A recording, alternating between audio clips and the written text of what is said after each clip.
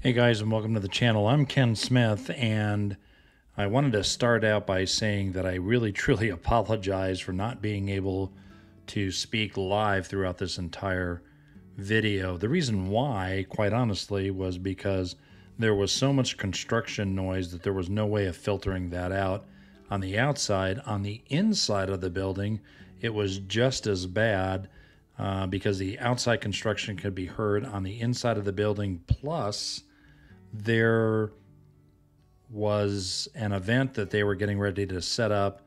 The building doesn't have air conditioning, and there were multiple fans running all over the place. And so because of that noise, it just made complete sense to not include that into the video and just go ahead and kind of do a voiceover. So without further ado, let's go ahead and get inside and start talking about the Ford's Piquette plant here in Detroit. There's a tremendous amount of history behind the Piquette plant. I'm just going to cover a few highlights here. The Ford Motor Company's first purpose-built factory is the Piquette plant. Previously, space was rented on Mack Avenue. Here at the plant, Ford models B, C, F, K, N, R, S, and eventually the T were all assembled here. The first Model T was developed here and introduced in 1908 as a 1909 model. The first 12,000 Model Ts were assembled here and shipped out by railroad.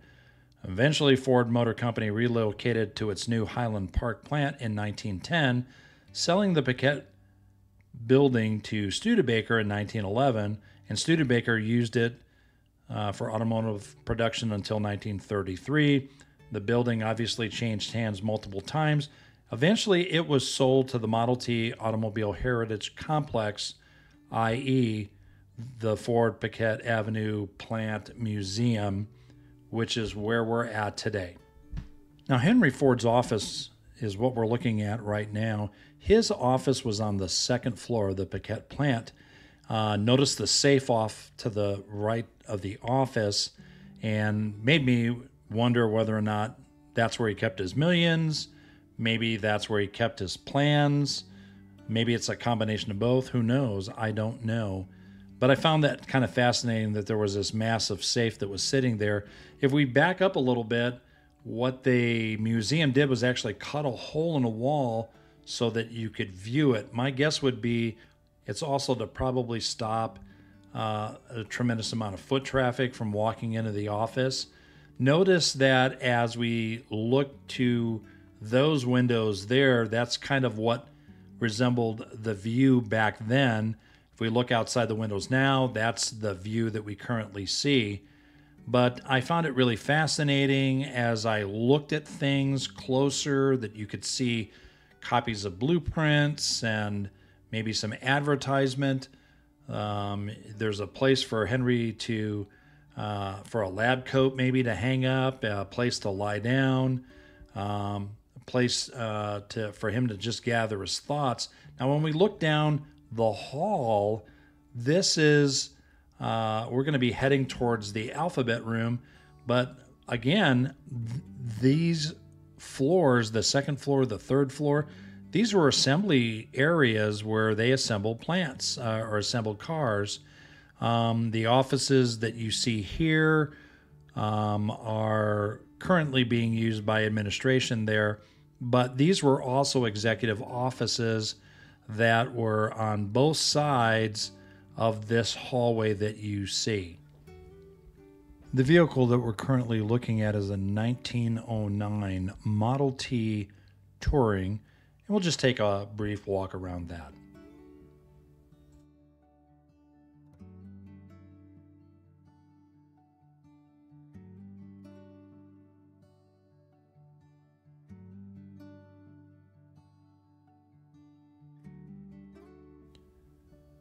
So up on the wall, just before you start entering into the assembly area, you can see the employee time clock and the time cards where they were stored. You can see a really good close-up of the in and out, and just really, really fascinating how this time card clock punch worked. And Well, they have it all blocked off now so that you can't mess with it or stick things in there and whatnot. Still found this really fascinating, very cool to see. This is an 1896 quadricycle that was kind of Henry's very first vehicle. Now this is obviously just a kind of a mock-up, and but it gives you an idea of what Henry's first automobile kind of looked like. Obviously, minus the not so period correct clamp. I thought that was actually kind of funny seeing that on there, but nonetheless, this is Henry's first vehicle. And as you walk around, there's other displays that you see, and I thought they were quite fascinating. Up on the wall, you'll notice that during the time of the Piquette plant, you'll see all of the people who were the leaders, essentially, of the Ford Motor Company. Notice the size of the pictures, though. I thought that was really kind of fascinating. Obviously, Henry's picture is the biggest, and as they move down the line of command, if you will, or the line of authority, or the line of responsibility, the pictures get smaller and smaller and smaller and smaller. And I thought that was really well done. Now, as we continue down the second floor of the Piquette plant, you'll see this display here, and this resembles what a Ford dealership would have looked like at the time of the Model T. And so notice the carpet and the advertising and the spacious area that customers could come in, walk around a car, feel that it's very elegant, and yet be a very inexpensive automobile for the time. So very well done display here. Really appreciate all that, the thoughtfulness that went into this to give you kind of an idea of what a typical dealership would have looked like during the day. Now this next room is called the Alphabet Room, and rightfully so. This is cars that are chronologically, for the most part, aligned up from A to T. Now this particular Model A is actually the very first Model A, not to be confused with the Model A that we all know and love today. But I love the wicker on this vehicle. I thought it was really pretty unique, pretty cool. As we go down the aisle, we get into other vehicles. Again, starting with the A all the way to the T on the other side here. Now, this room is used for all sorts of things, and unfortunately, all these chairs, it was all being set up, and it is what it is. I didn't particularly care for the facility being used this way, but it is what it is. So the first vehicle that we just passed, that was a 1904 Ford Model B, followed by two red Ford Model Cs. This vehicle here, a Ford Model F, and then next to it is another Ford Model F. Now, as we head down to the other side of the room, our next vehicle is a Model N Runabout, and next to that is a Model R and a Model S Runabout. And then the two vehicles here, they're both Survivors.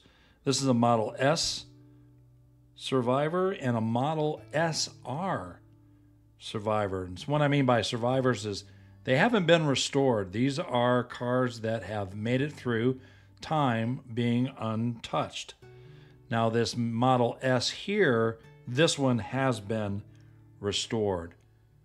Now this big, long, lean, sexy automobile is actually the Model K. And there's a lot of controversy behind this vehicle, but essentially some of the partners with Ford wanted to produce luxury automobiles. Ford didn't believe in producing luxury automobiles at a higher profit, but rather producing more affordable vehicles and with a lesser profit, but being able to sell more and overall have larger profit at the end of the year. And so That's the controversial car, the Model K. Over here, we've got the 1909 Ford Model T Touring. This car would have been assembled in the very plant that we are in right now. And notice the advertising on the wall. And just found that pretty fascinating. Now we're up on the third floor, but before we walk any further, I thought I'd show you this particular plaque. This whole plant obviously deserves to be on the National Register of Historic Places, and it is. Now, the other thing I wanted to point out is it's also used for a wedding venue, other parties, and whatnot. I'm not particularly thrilled about that. That's my 2 cents worth. I got to be honest with you. If I came here to see a museum, I want to see the museum, and I don't want to see a bunch of white chairs and tables and all that other stuff. If you want to have a venue here, make a separate room and have that as a venue room. You don't need to set up a venue during the time that the museum is open. This is a 1910 Model T Tourabout. We're going to take a walk around this vehicle. Now, this automobile is loaded with exquisite detail. Notice the woodwork and the finished color of the woodwork. It is absolutely gorgeous. This beautiful green-colored paint scheme is complemented with a hand-painted red pinstripe, which was very common for the time. The dashboard is also finished with the same beautiful color as the outside wood. It is worthy to note that things like floor mats were in use over 100 years ago. And the same holds true for leather seats. Worthy to mention is the rear seat design, allowing passengers the opportunity to see views forward as well as on the sides. This is a true brass era automobile. All of it is in pristine condition. Notice how everything is brass right down to the pedal floorboard plates. Stunning gas lanterns as well as a magnificent looking horn adorn the outside of the vehicle. And when we examine the headlights, we see that Ford had no problem marketing his name. Even then, Henry Ford understood the importance of branding, and we see it all over this vehicle. It truly is a magnificent automobile for its time. So we're up on the third floor and we're viewing a couple of rare automobiles in this room. First is a 1912 Flanders and then a 1912 Hupmobile next to it. This room has a mixture of several different brass era vehicles in it. Next to that is the 1914 Regal Model T Touring. And next to that vehicle is a 1916 Detroit Electric. Now, even back then, there were electric vehicles, and there's a nice explanation of the history of this particular automobile that was on display. The 1915 Dodge Brothers Touring is next to it, and I really loved the back window design in the top. I found that bit of detail really exquisite even back then. While it's a brass era car, notice that there's not a lot of brass on this particular vehicle. And also worthy to note is the luggage rack that is fastened to the driver's side running board and not on the passenger side. Well, the reason why is that it was for safety reasons. As the automobile was becoming more and more popular in populated cities, car makers wanted passengers to enter from the curb side and not from the street side. Last but certainly not least is this exquisite 1916 Studebaker Model ED Touring automobile. Now this vehicle has lovely lines all around it. With that being said, we're going to head into the next room, which is also one of the assembly rooms, and take a look at what is on display for us there. As we enter this section, it is filled with several different commercial vehicles. As you can see, some vehicles have solid wood bodies of different designs, while others have a combination of wood and steel, yet each one still contains a tremendous amount of wood in them. Now, I found this particular vehicle very interesting. This 1923 Ford French Depot hack has what appears to be a morphed covered wagon back into it. Now, my limited understanding to what a depot hack was during that time frame was a vehicle that was built for the purpose of picking up or dropping off passengers that were arriving or departing by train. Notice the bench-style seating that run on each side instead of rows of seats. I am thinking this would allow more passengers inside the vehicle. Now, I'm not sure where the luggage would have gone, but again, the vehicle is very different than a typical automobile. Now, as I walk around the vehicle, I circle back to this delivery truck. Notice the hand-painted stencil work. Nowadays, vehicles are wrapped, but back then, these were hand-painted by exceptionally talented artists. The detail is nothing short of spectacular. In my opinion, this is truly a lost art today. This is a 1925 Model TT dump truck. The Model TT was a 1-ton truck that derived from a Model T car chassis. It utilizes a stronger frame, heavier rear axle, and the addition of 2 rear springs. After getting up close to these tires, I'm thinking it's time for some new tread. Now, this is not your ordinary fire truck. This is actually a 1921 Ford Model T chemical fire truck. Designed to combat chemical fires, this was used by the East Detroit Fire Department. This beautifully restored service vehicle is magnificent from the woodwork to the final pinstriping and hand-painted lettering. Note the hand crank siren on the passenger side. Now, this is a 1925 Ford Model T snow machine and is one of the very first all-terrain vehicles for snow. It increased the number of passengers for snow travel, assisted mail carriers, doctors, and utility companies in hard-to-reach remote areas during the winter months. This basic design eventually launched the modern snowmobile industry. It was highly utilized by the post office and first responders.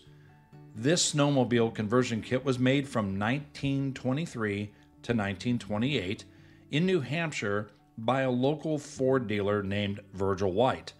The kit included a TT truck worm gear differential, 2 front skis, heavy-duty wheels to replace the original wheels, 2 extra rear wheels with axle, 2 double elliptical springs to suspend that extra axle, fully assembled tracks, and 2 26.5-inch rear frame extension channels. The kit cost $400, and when added to a Ford Model T costing roughly the same amount, it resulted in an unbeatable winter snow machine. This is a fine example of how a Model T is actually built. There is over 100 footboard of lumber in the average Model T.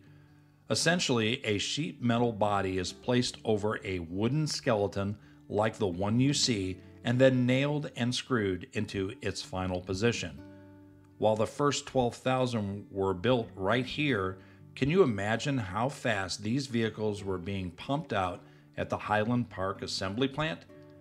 The woodworking craftsmanship is truly remarkable considering the tools available during that time period. It's hard for me to fathom how the recycled crate for floorboards still continues to spread around, yet when I see something like this, I can't imagine why anyone would continue to believe in that story. I guess old myths somehow never die. Now, if you have not seen my video on that very subject, I will go ahead and put a link down in the description below. Still on the 3rd floor, we are now entering the second to the last assembly room for the Piquette plant. And as I walk down the room, notice the 3 speedsters on my left. Now, these were all stock Model T cars that were eventually converted by their owners into racers. The first one is a cannibalized 1920 Ford Model T. This vehicle is pretty much stripped of anything that was not necessary or had any significant amount of weight to it. In the middle, this is a 1926 Model T faultless speedster. Now, in the 20s, over 50% of the cars in America were Model Ts.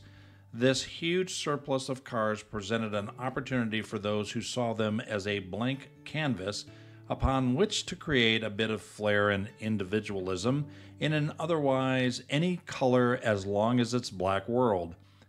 It was a very lucrative aftermarket trade that soon sprang up to supply self-starters, horns, motor meters, speedometers, auxiliary transmissions, water pumps, and even aftermarket bodies.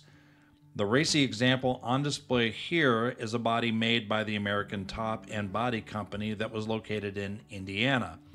The style would be described as a boat-tailed speedster. Now, as I turn to the other side, this display shows how the different assembly stages actually took place. Again, the Model T was first assembled in different stages, and each stage or assembly room helped to produce the final vehicle that you see in the video. Now, you may be asking questions like, how did they get the vehicle down to the main floor when it was assembled? Or how did they get materials up to assemble the vehicle? Well, there were service or freight elevators that transported raw material up to the different floors, as well as a fully assembled car down to the main floor, ready to be shipped out by rail.